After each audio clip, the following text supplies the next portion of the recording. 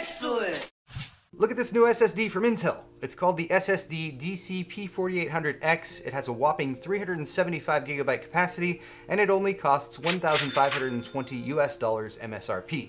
This is an enterprise device made for data centers and server arrays, if the catchy name and crazy high price didn't tip you off, but it's also the first commercially available product to release featuring Intel's 3D XPoint technology, a new method of storing and recalling bits of data in a solid-state drive. Intel products with 3D XPoint, as well as Intel controllers and software, will be part of a family of products called Optane. So for those of you who don't get really excited about new SSD technology, here's what I'm going to do. Start off with some details on the underlying technology, 3D XPoint, then some specifics about the P4800X that's releasing today with wide availability in the second half of 2017, and then I'll close with some discussion about future possibilities for Optane products, especially if you're wondering how this might affect you if you're a home builder of desktop PCs for gaming and other stuff that doesn't involve a data center. So 3D XPoint has been in the works for a long time, 8+ years, because storage is slow. Even with SSDs that are much faster than mechanical hard drives, your permanent non-volatile storage is still the slowest part of your computer. If you consider a NAND package, for example, the little rectangles on your SSD's PCB that actually store the data, a 3D XPoint package would look roughly the same and perform the same basic function of remembering the ones and zeros that make up your operating system files or your MP3 collection. 3D XPoint uses completely different technology than NAND internally though, and although Intel won't tell us the trade secrets like what metals they're using and why they went with a Green Bay Packers color scheme, you can get the general idea that 3D means it's 3D stackable, and XPoint means the intersecting traces that you can see here in gray can access the data cells that are shown in yellow and green to either store a bit or read a bit of data from each cell. This means that the data stored with 3D XPoint is accessible at a granular level. You can access or store data down to the word or bit line, as opposed to accessing a byte at a time like RAM does, or typically 4 kilobyte pages like NAND flash does. The upshot is that at the 3D XPoint chip level, performance versus NAND is 1,000 times faster with 1,000 times the endurance, and it's also about 10 times denser than DRAM. Unfortunately, this raw performance is somewhat hamstrung because these 3D XPoint chips still must integrate seamlessly with existing computer technology.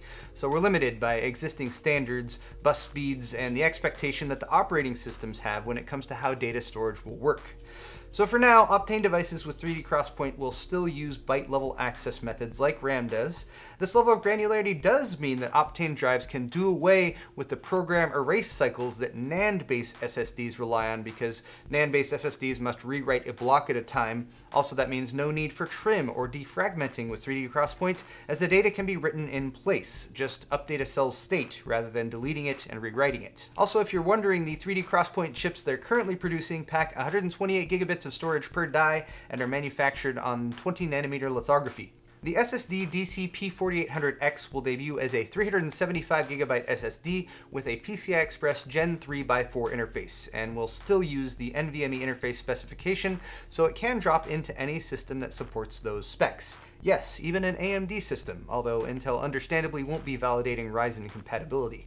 The 375 gig add-in card version shown here is available in limited quantities as of today, March 19th, with broad availability in the second half of this year at $1,520.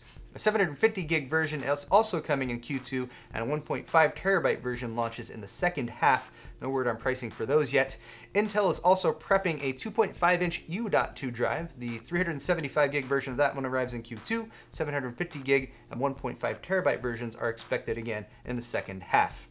If you're using a Xeon platform, for $1,951, you can get a software and hardware bundle, the P4800X with Intel memory drive technology. And this is an example of a different implementation of an Optane drive, aside from just using it as raw storage. Memory drive technology is software that will function as a middleware layer between the drive and your operating system, booting prior to the OS and integrating the P4800X transparently with system memory. Intel says up to 8 times the amount of system memory can be allocated via Optane drives. So in theory, you could go from like 128 gigs of system RAM on a server up to like a terabyte by pairing that with Optane, which would be huge for handling large data sets required by certain applications such as transaction processing, simulations, AI, and even, in certain situations, gaming. Early P4800X units from Intel's early development program will have a 3-year warranty, and wide launch products will have a 5-year warranty. So what does all this actually mean to you? It doesn't mean you should run out and grab a P4800X for your gaming rig. Hopefully that is clear given the price and how many times I've said data center and the fact that DC in the name stands for data center. But this technology will be coming to client devices, that's, you know, standard at home users like you and me, in the future, and hopefully they will also be more affordable. As a standalone drive, the P4800X excels in responsiveness and IOPS performance, input-output operations per second, handling huge amounts of requests for small chunks of data. At least according to Intel's benchmarks, which show that even when pounding the drive with between 100 and 750 megabytes per second of random writes, the latency still hovers around 0. The P4800X in this chart is that orange line down at the bottom, right by 0, by the way. Low queue depth performance is also vastly improved. Most SSD synthetic tests, like I've run these myself, artificially load up the SSD to a queue depth of 32 or beyond, which is a great way to show what a drive can do, but it's impractical considering that most use case scenarios will never go beyond a queue depth of maybe 4 or 5. The P4800X can hit 100,000 IOPS at queue depth 1 and 300K at queue depth 5. Intel was also using mixed tests with 70% reads and 30% writes, with minimal latency reduction and crazy good quality of service, meaning that even the slowest latencies recorded for each transaction that the drive is performing are still very fast, which is sure to catch the eye of the IT crowd out there. Oh, and also listed endurance is 30 drive writes per day over the entire capacity of the SSD within its warranty, which for an SSD is absolutely insane, and Intel is usually pretty conservative with like endurance numbers, so that's impressive too. All things considered, the P4800X seems poised to revolutionize data center storage. Whether you need all those IOPS, best-in-class quality of service, or your websites load faster, or crazy good endurance. But these use cases, again, aren't of much use to most of you who watch my channel.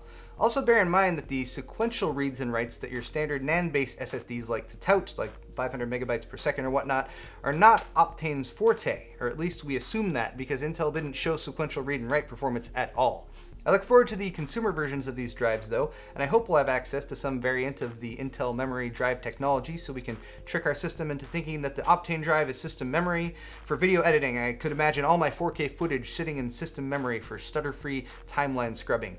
For gaming, I could imagine massive open world simulations with really high resolution textures and pretty much 0 draw distance limitations. Remember, most developers design games to work across a variety of PC configurations, often assuming that there's only going to be 4 or 8 gigs of system memory to work with and even less VRAM.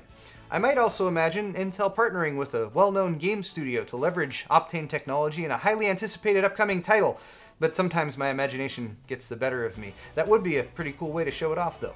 Anyway, let me know what you guys can come up with as far as more ideas for how faster storage with minimal latency could help out on the desktop side of the PC space.